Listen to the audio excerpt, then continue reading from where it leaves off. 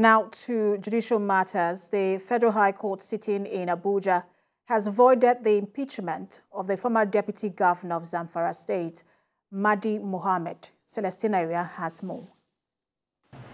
The court has set aside all steps taken, proceedings conducted, and acts or things done by the Governor of Zamfara State, APC, the Chief Judge of Zamfara State, INEC, and 34 others, in furtherance to the purported impeachment proceedings of the Deputy Governor of Zamfara State during the pendency of the suit before the court.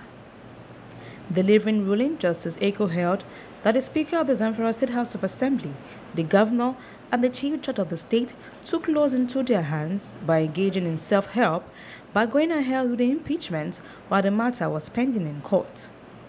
This, the court says, is an aberration. The court held that the reasons given by the defendants for not abiding by the ex parte order of the court restraining them from impeaching the former governor is not justiciable. The defendants had based their reasons on their objection to the jurisdiction of the court to entertain the suits. But challenging the jurisdiction of a court does not allow for disobedience of orders of court. 20 out of 24 members of the Zamfara State House of Assembly voted for the impeachment of the Deputy Governor after the report submitted by the Judicial Panel of Investigation found him guilty of allegations leveled against him. The former Deputy Governor had approached the court to challenge his impeachment.